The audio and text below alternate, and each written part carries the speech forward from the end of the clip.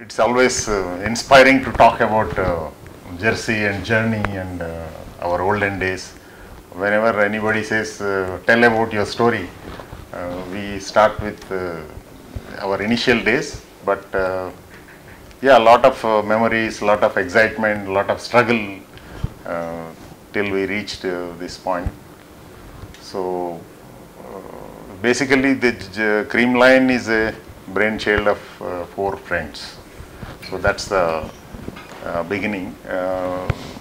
Like any other students in college, we were all excited when pursuing our dairy technology. So we are almost 7-8 of us together, staying in the same place and pursuing same dreams. During the final year of our college, so we did our dairy technology from Osmania University, a small place called Bhaskar Reddy, where dairy technology was started in the year 1979.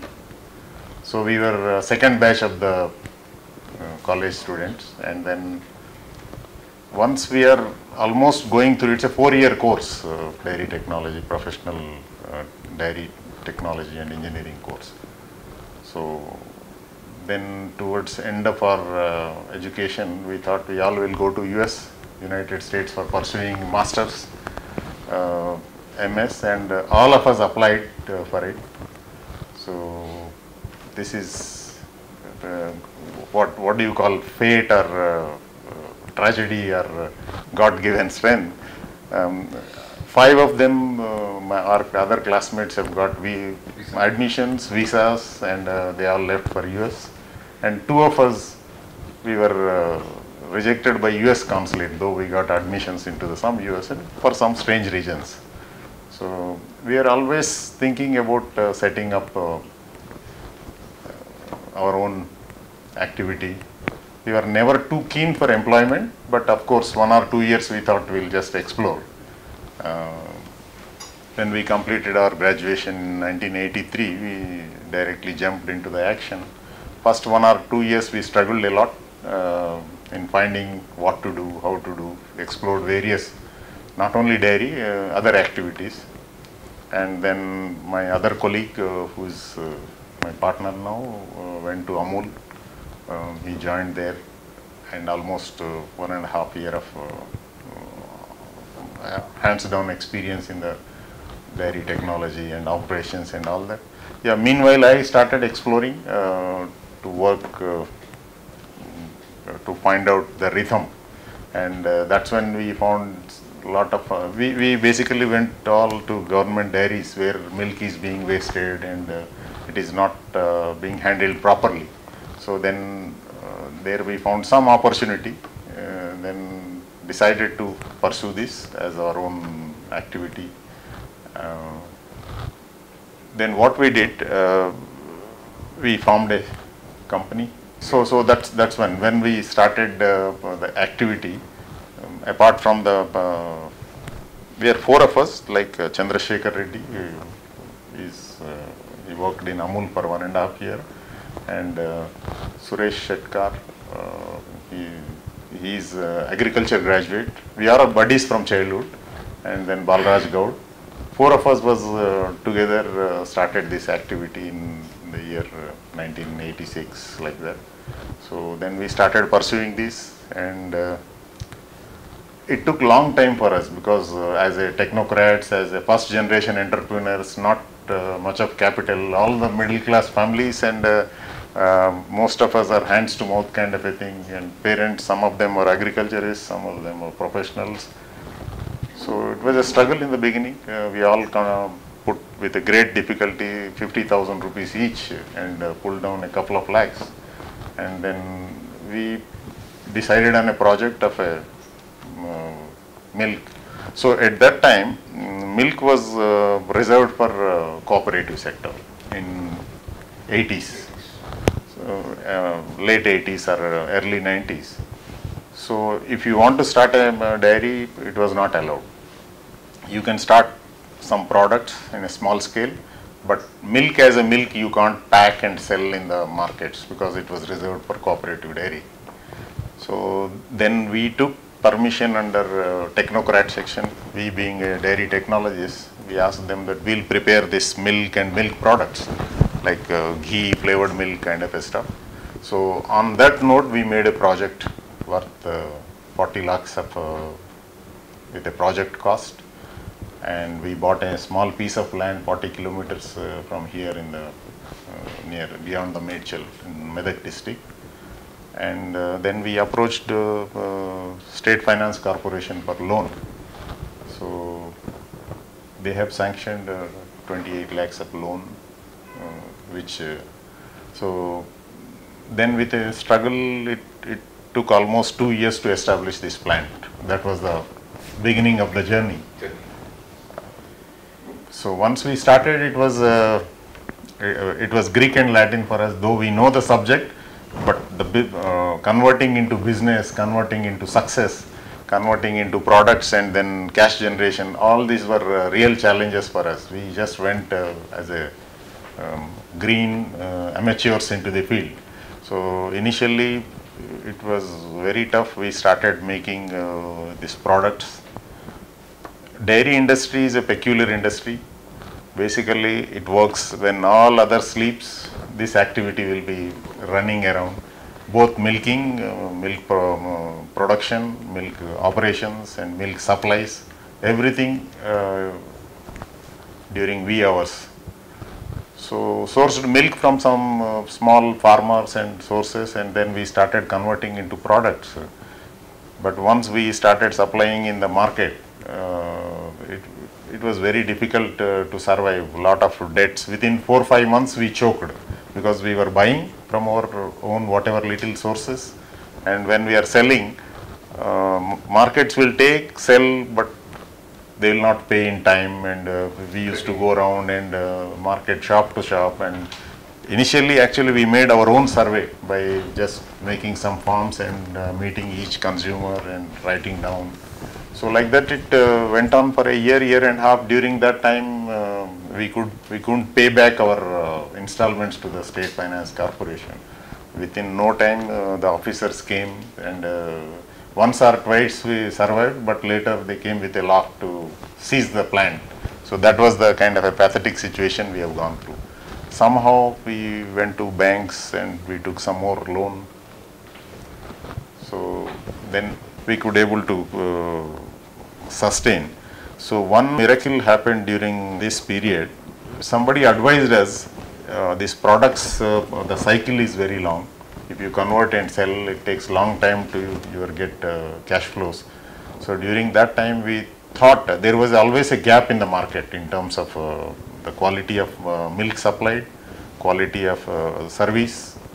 So that's when we decided to go into the milk, and we started, we bought a small packing machine and started making pouched milk. Being a technologist, we are very much taught that cream is the most valuable product of the milk. So, and Creamline is like malai. People call malai. Malai is the most rich part. So that's how we derived Creamline is the name of the company. It's purely a technical kind of a thing. And then when we were discussing about the brand, so again we thought world over Jersey is the very popular breed and most surviving and most milk producing animal. In olden days also, whenever anybody says Jersey, people used to relate it with a good milking animal. So that's how we thought Jersey. But the dichotomy is in this part of the country, at that time it was only buffalo milk. There is no cow milk, and Jersey being a cow. So we just tried to create a kind of a conflict in the minds of the people. Like Jersey, our tag name was pure buffalo milk. So the moment they see, people used to ask us, like, what, Jersey is a cow, how come pure buffalo milk? Then we used to get an opportunity to explain that Jersey is a brand name, Jersey is a good milking animal, but we deal with only pure buffalo milk. So that's how we used to win the consumers in the very beginning. So that's how the journey started. And then once we started milking, first time we have given a small advertisement in a newspaper, and on a Sunday because it was very expensive to publish a ad. So what we have given that pure buffalo milk will be supplied at your doorstep every day. So that was attracted by, on a first day we got some close to 200 odd calls. So we attended all of them individually about those calls, like who needs what and what consumer insights. All these things, since we are directly interacting with them, we got. And within a week, we got around 500 liters of order in the region of the central Hyderabad, Himayat Nagar area. And we started supplying it, some of them our own, and we hired a couple of boys to supply these things.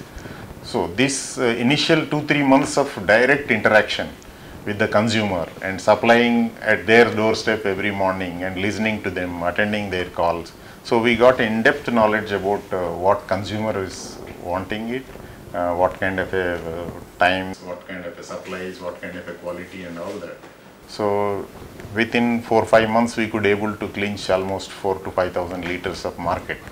So that has given a very good moral boost to us, and cash flows were regular, because milk being every day, or they used to pay monthly cards. Some of them we used to collect at the month end, or some of them in the beginning of the month, like that, different combinations. So that has given some stability.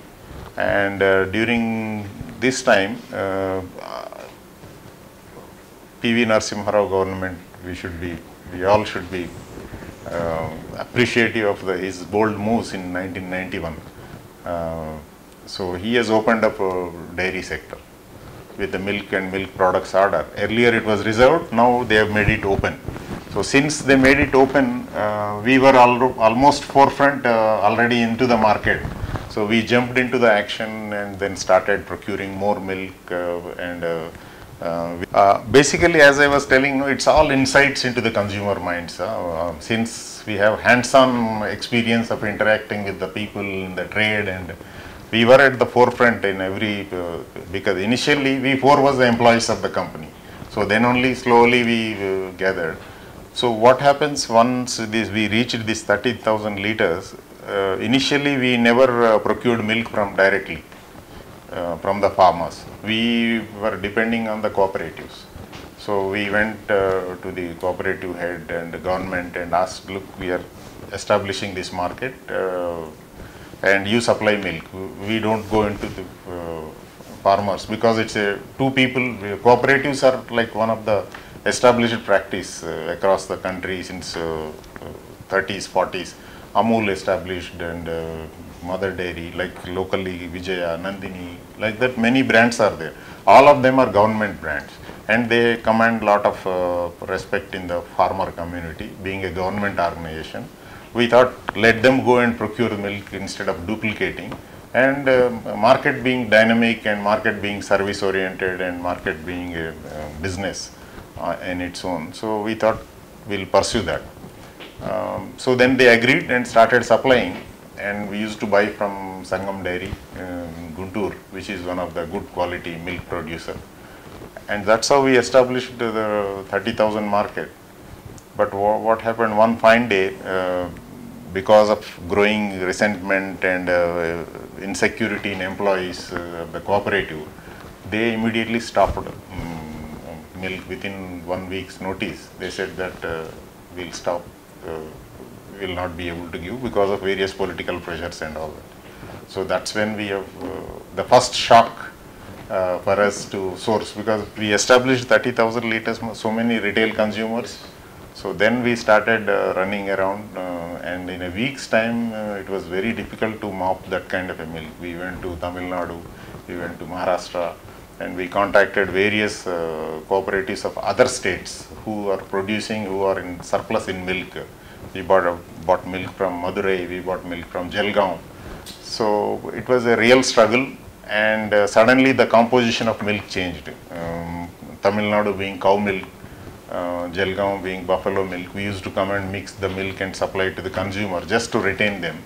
And we used to lose heavily, because transportation from far off places, some 700-800 kilometers, 1,000 kilometers we used to bring milk.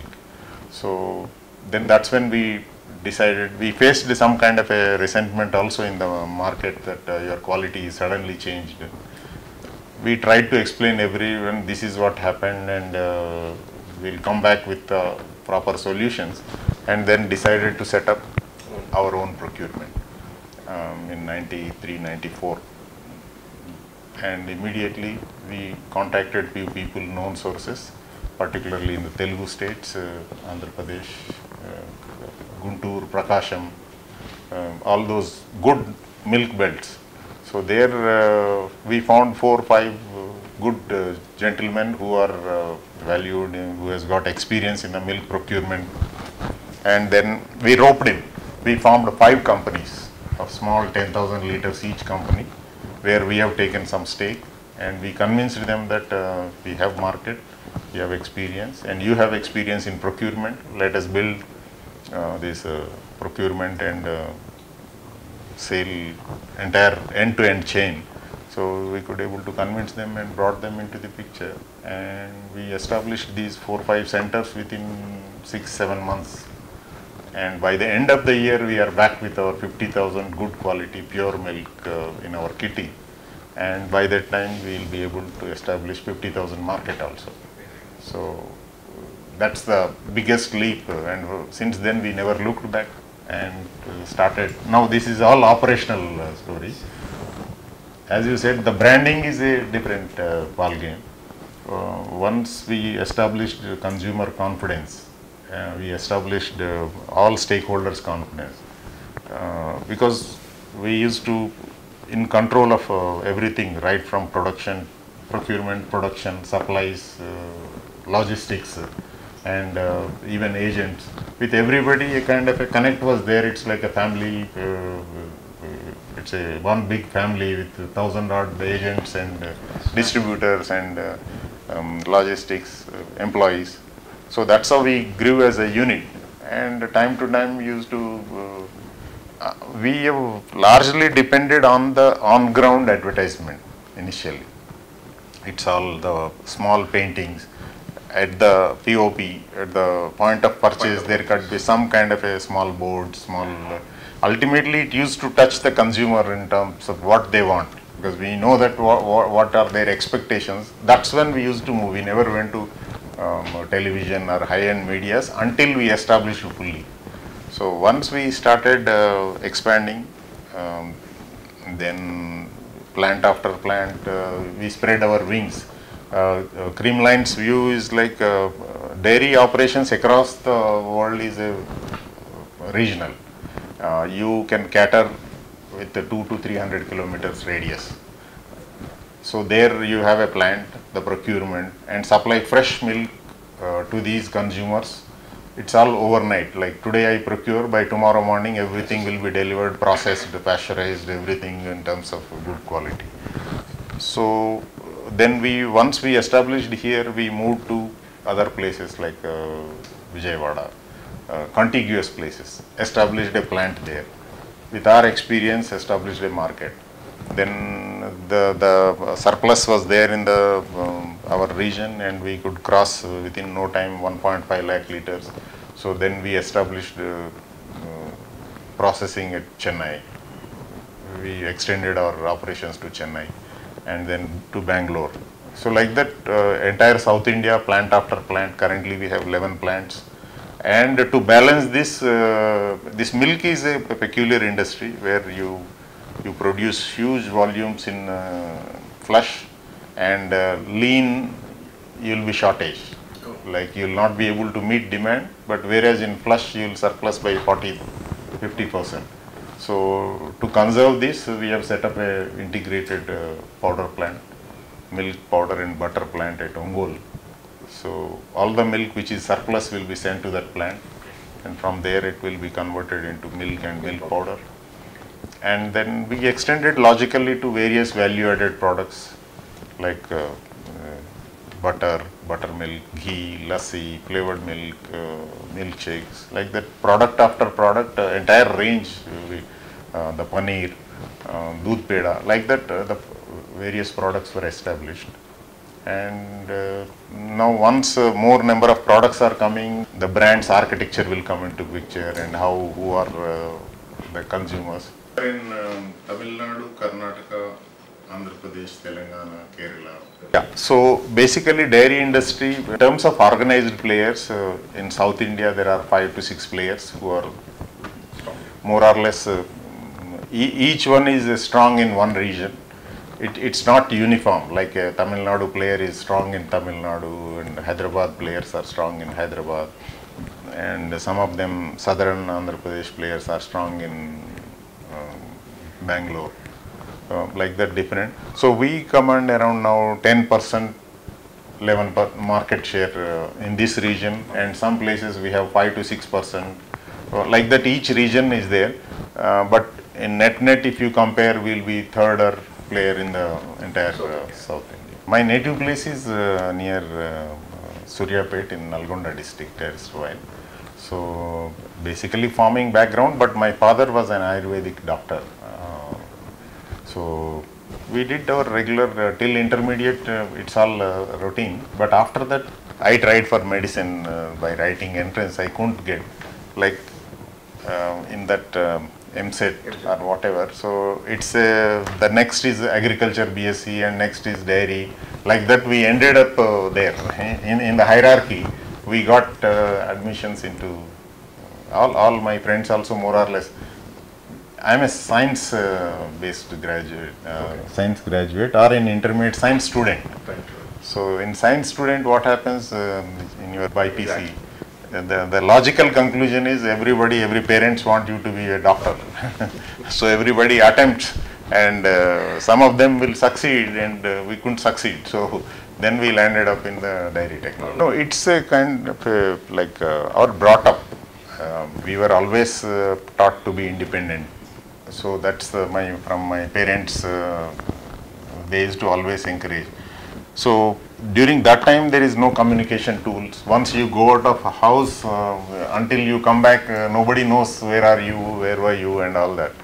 So even in college, in schooling onwards, we used to be very independent, and our parents used to encourage that do whatever you want, kind of a atmosphere was there in our house. So yeah, once we completed, the other point is maybe because we left home early, now at the age of 18, 19.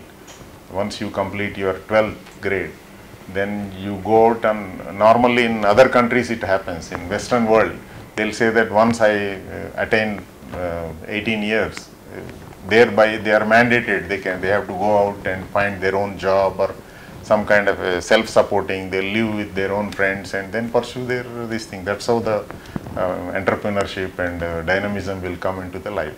So fortunately, our college being outside the Hyderabad, at the early age we were pushed out of the house, and then you start learning yourself, you start searching yourself for various things, and we used to cook ourselves, and we used to like live ours without any support, kind of a thing.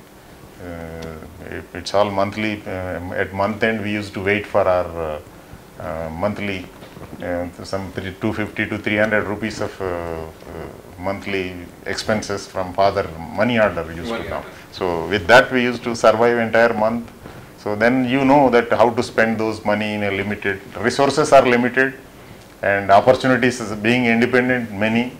So then you have to ration it, you have to live towards end of the month, always used to be a struggle. So I think our independent nature in the college, and even after coming out, exploring on our own, and okay, lot of inspirations are there whenever we meet any person, any business person who's doing well. We used to, that used to excite us. So that's how we landed up. Basically, we are a group of friends. So that's how we started the entire activity. So the bonding was so close and so understanding. So we never faced any issues.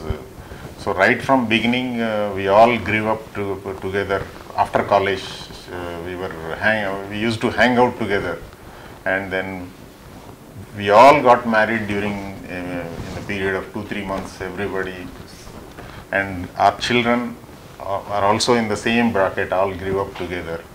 So we used to hang around very closely and go to tours or excursions or every year twice together with the families. So the bondage was so close. All these years we were as a one unit. So there was never any difference between a business and personal lives. It was so interlinked and so closely knitted. So that's how we developed understanding. And by nature, like the Chandrasekhar Reddy, I said he went for Amul for a year, and then he evolved as a production man, as a technical man. He became technical director because his keen eye to find different solutions in the practically. He used to stay in the beginning 24/7 at the plant, living with the workers, living with the farmers. So he developed a kind of a interest in that. So ultimately he has become a technical director.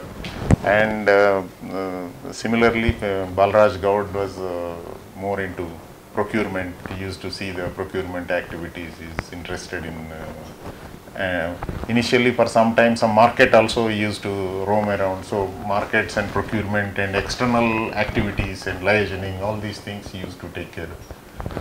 And in between, Mr. Gangadhar has joined us from Sangam Dairy in 93 when we are just establishing. He was the only professional in the company in terms of, he is a chartered accountant and he served as a DGM there. So he has with a, that was one of the lacking area for this friends group, the finance. So that gap was filled by Mr. Gangadhar. So that's how we have come together, and finance was completely his forte. So while establishing this entire activity, there was one slight lacuna was there in our group. Nobody was having knowledge about finance, and finance being one of the important activity. So during this journey, one of other partner, Suresh Shetkar, who was promoter director right from beginning. So in the beginning itself, he was forced to enter into politics because his forefathers were in freedom fighters, and his grandfather was MLA, father was MLA. That's how he was lured into the subject, and ultimately he has become MLA, MP and all that. In the initial stage, he has become passive. Like only myself, Chandrasekhar Reddy and Balraj Gaud were handling this. And this professionally we were lacking this finance, so that's when Mr. Gangadhar entered into the our group. So he was DGM finance in Sangam Dairy, and from there he joined us as a partner in, and he has become a finance director. So that has strengthened our group much more, so that now fully we are integrated. Because Shekhar Reddy was looking at technical aspects, being a only technical man, and Mr. Gaud was looking at marketing and administration and kind of stuff, and finance was Gangadhar. So now everything was there for me. So I used to manage administration and all that with the full support of my colleagues. I become a face of the organization in terms of dealing with institutions, financial institutions and markets. So basically we have accustomed to a simple life. So it's not very complex though, because we have seen all the right from all the struggles in the life, and we have never gone into a very wealthy aristocratic lifestyle and all that till recently. My wife is housewife, and my son and daughter were studied in Little Flower School, and then later Narayana and CBIT engineering, and now my son went to US for his masters in financial engineering. Later he joined Moody's as a financial analyst, and now he is working on a startup. Similarly, each of our friends' sons also, each one pursued their own passion. Not many were interested in coming back into this field also. So wealth creation, we are on the path. So, but they are pursuing their passions, and we never stopped them, because whatever they like, they should do. That was the concept. And for this, entire family support is there, and my wife is also graduate, and she is she used to teach the children to groom them into good human beings. That's the only point. And other point in this entire activity is, during 2004, we joined with Godrej Agrovet as a partner, because Godrej Agrovet is one of the largest feed company in the country, and Godrej being a very great brand name, and for values, we share similar values. So all these years of journey, we never compromised on the value system. So that's the strength of this organization. We used to inculcate the same value system of a common middle class, either consumer, because we take milk from farmers who will be struggling their entire life to meet both ends, and similarly consumers, our milk consumers are basic consumers.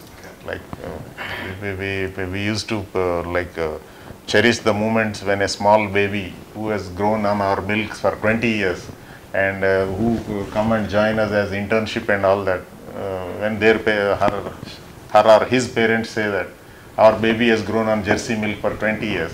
So we feel we'll take that pleasure. So that's how our value system was there. We shared common value with Godrej.